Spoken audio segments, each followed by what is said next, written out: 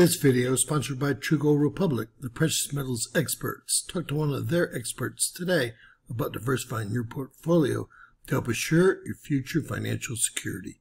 Find their contact information in the description below and pinned in our first comment.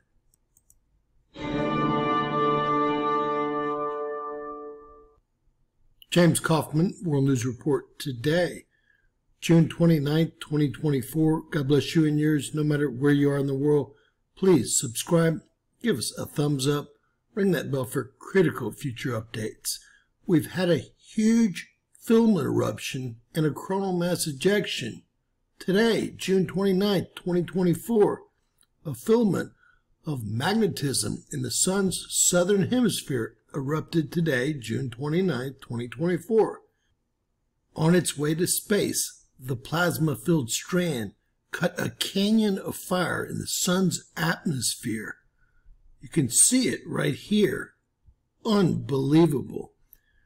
The contents of that canyon are now inside a coronal mass ejection, CME, that's headed outbound. We'll actually show you a movie of it on Soho chronographs in just a second. The bulk of the CME should pass south of Earth. However, its flank may deliver a glancing blow on July 2nd. Stay tuned for forecast models from NOAA and Space Weather Prediction Center. This is exactly where the other filament erupted while GOES was out. It's almost a replay, ladies and gentlemen. Let's take a look at the coronal mass ejection and the ISWA model.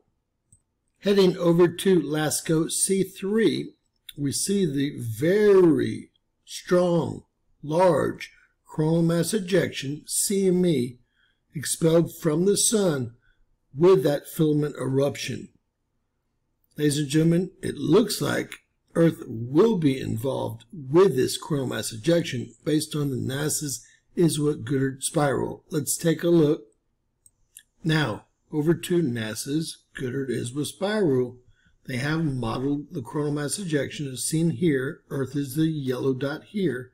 We've got additional plasma inbound for what looks like the third or fourth, and this looking like it might strike on the third or fourth as well, although NOAA called out the second for this.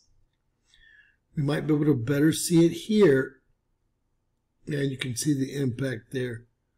Let's see, on the third it looks like to me, whereas this is a NASA model, the other models are NOAA models.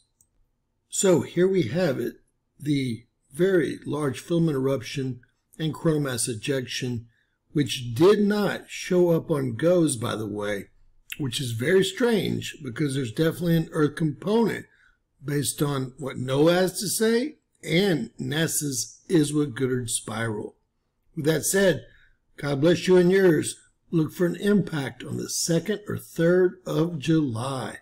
Please share our video, please subscribe, and always remember, anything's possible in Bizarro World.